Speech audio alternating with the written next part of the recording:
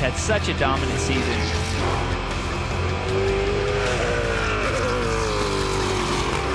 Ruman will come home your winner out of the final corner, her third consecutive Trans Am victory. To begin 2015, she wins the Fometics Trans Am 100 here at Road Atlanta. What a dominant performance for Amy Ruman.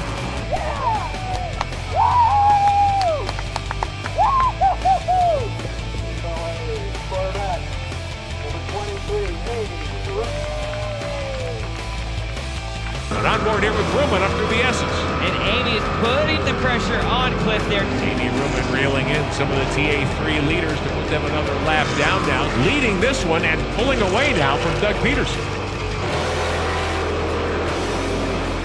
Speaking of dominant cars, the 23 of Amy Ruman, the McNichols Company Chevrolet, in victory lane. Amy Ruman triumphing overall and in Trans Am today. And Ruman leading a gaggle of 5. Challenge.